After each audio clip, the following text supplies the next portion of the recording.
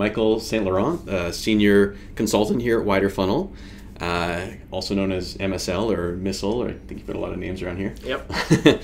So we're talking today about a subject that is near and dear to our hearts, which is experimentation velocity.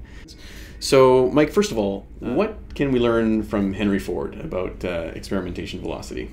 Yeah, I think Henry Ford is a really great example because when we think back to the early 1900s when he was starting the company, he was really able to pull away from the competition with the creation of the assembly line. And I think that's a really interesting comparable when we think about Henry was trying to produce cars, and in our world we're trying to produce experiments, and there's actually quite a lot in line with that.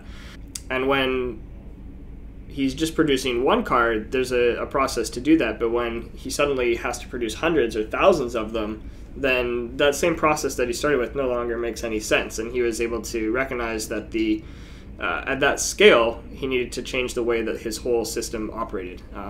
And that specialization and automation was really the way that he was able to do that. Right, so his innovation wasn't in looking at how to make a better car necessarily, but how to make a better car system that produces cars faster and more reliably. So let's talk about the common reasons that companies get stalled in trying to increase their experiment velocity. Yeah, so I think one of the reasons why companies get stalled along the way is that they're trying to replicate what's made them successful, creating 1 and creating 10, and then trying to apply that at the scale of 100. When you're working with just 10 experiments per year, then you have a certain number of people that are involved in a certain process that you've built. But getting to the mark of 100 and much higher, there's so many more people that have to be involved. Like, no longer can that be a one-person team or like one manager. You're going to have multiple business units. Those people are going to compete with one another. Like, what if they want to run experiments on the same page at the same time? What if they have competing goals because each of those managers or business units has been incentivized to drive in different directions? And then how are those groups going to share, information across their teams? That these are problems that don't exist when you're creating 10. Right, so the complexity of the system doesn't scale linearly with the velocity of experiments. Exactly, and much like Henry Ford, at some point you need to zoom out and look at that whole process as a system and evaluate where you might have constraints in that process. Okay, so what's the difference then between getting to 10 experiments per year versus getting to 100 experiments per year? There's a few categories. There's certainly the process that needs to be evaluated, because quite simply it's just not going to be the same, that there's going to be more stakeholders that are involved. There's probably at that level like a lot of coordination work that has to be done that just doesn't have to be. Also, the way that the team is structured and the accountability, like making sure that there's the right KPIs and metrics in place to both judge the individuals in the program and the program as a whole, and make sure that everyone is very clear on their responsibilities and who overlaps with what, and where we don't want people to be competing over the same resources a lot of the time. Also, the culture is going to change. That to build 10, you only need to get really one person on board, but to build 100, you're going to have to really inject that into the culture of the company, and that's difficult. And then the skills of the employees are going to have to be different. That you can get by running 10 with maybe one person who knows what they're doing and has the expertise there, but at 100, you're going to have to train multiple people, find people who have the skills to do that, and make sure that education is passed through the company, because no longer can you necessarily keep an eye on every experiment that's going out the door. That you have to have some trust and faith in the people that they're going to execute appropriately. And then lastly is just the technology available. To run more sophisticated experiments, you need better tech, simply put, and you can't get by with just maybe like a free testing tool. That maybe you have to invest in something more substantial that has all of the different capabilities that you need to operate at that size. All right, so what you're touching on then are the 5 components that we've talked about with experiment velocity: the process, accountability, culture, expertise, and technology. And that's particularly important when you go from 10 to 100, because you run into these barriers much more acutely, I guess. All right, so what should someone consider in structuring their experimentation program?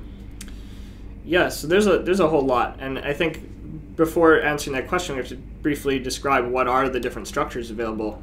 And really, we have three options, and they're not necessarily all distinct from each other. They really exist on a bit of a spectrum. And on one side, there's a fully centralized model, which is really that one team scales to serve an entire company. And that's usually how the centralized model works, is that team does the strategy, they do the wireframes, the design, the development, the analysis, and all they do is interface with a business unit to gather ideas and to feedback results from the experiment. And then on the other side, there's the fully decentralized model, where really every business unit or every part of a company operates completely independently, and they have their own processes, their own experts, their own development resources, and they're really operating on their own. And then in the middle, there's sometimes a hybrid model that's used, where a lot of the production work gets decentralized, like the actual development and the building, but then a lot of the strategic work stays centralized. A centralized model is really great if, like, things to consider are if there's limited talent available for experimentation in your area, that like decentralized teams, you're allowing a lot of different groups to experiment on their own. Mm-hmm. And in those cases, you need a lot of people who then know how to experiment, and that can be really hard. There's going to be a number of other factors as well, like you're going to want to consider the culture of the organization. A lot of startups, for example, are going to probably steer towards decentralized models because they have like a fail fast startup style, where it's okay for people to go out and make mistakes and they're empowered to do that.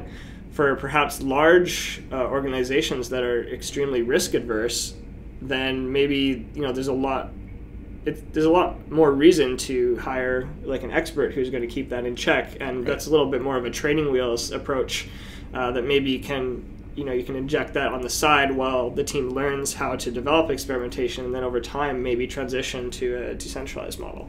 And it's as you say, it's a spectrum of centralized to decentralized. So there isn't one best option. It's just what's best for the organization at that particular point in time. Yeah, exactly. And companies will change, right?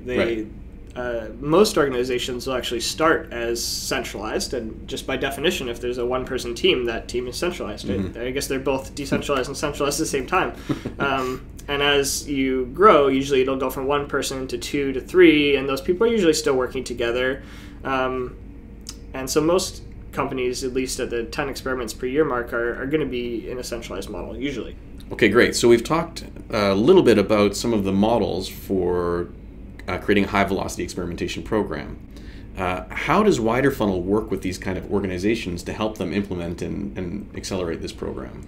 For some companies, like if we're going from 0 to 10, then usually it's going to be just, we want to watch you learn how to do this. And so essentially we get involved and we can teach them the basics of how to set up an experiment and so on. And so expertise is really the top focus usually for the very beginning. But then going from 10 to 100, we're going to look back at the packet model, which is the process, accountability, the culture, expertise, and technology, and we're going to want to get involved with the company and evaluate really where they're at. And we'll reference our maturity benchmarks and the research that we've done to see how they stack up compared to their competitors and where they're at in the market. And then from there, we're going to say, okay, you may be a 3 out of 5 in culture, but maybe you're only a 1 out of 5 in process. And then really dive into why that is and compare how that process is operating compared to how we've seen successful models operate. With Widerfunnel and our partners, like, we don't need to necessarily own that whole program. We want the company to be successful and help our champion grow that culture from within, so that program can really scale. Right. So organizations today know they need to create experimentation as a core competency. They just might not know which of these areas they have the biggest gaps in and where they need to improve. So we can help them maybe bypass those problems by doing some outsourcing of certain components and then help develop their program internally so they can constantly increase their velocity. Yeah, zoom out like Henry Ford and see where are we at and what can we automate and improve next. Right, great.